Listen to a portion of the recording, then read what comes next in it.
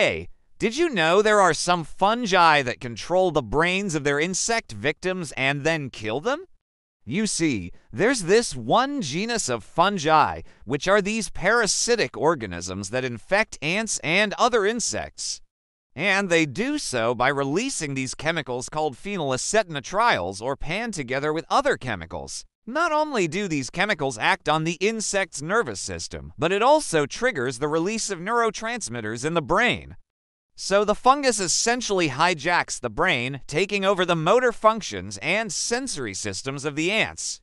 And then the fungus starts to take over the colony. It's now a fruiting body of this parasitic fungus, and it will continue to spread the spores and infect more ants and start the process all over again. And together they form this kind of cocktail that the ants are really sensitive to.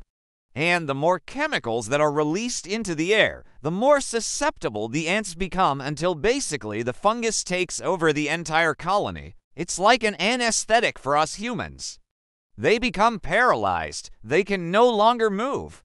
But that's not the worst part. As the fungus continues to grow, it starts to produce more and more of these chemicals, completely overwhelming the ants.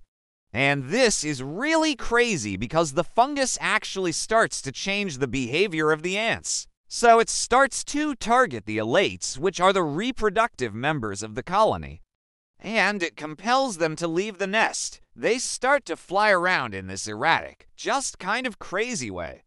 There are all these fungi out there that can control the brains of their insect victims and then kill them.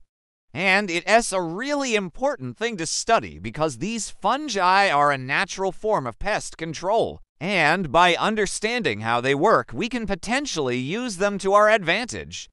And they bite down on leaves and twigs and other parts of plants, and they just kind of stay there.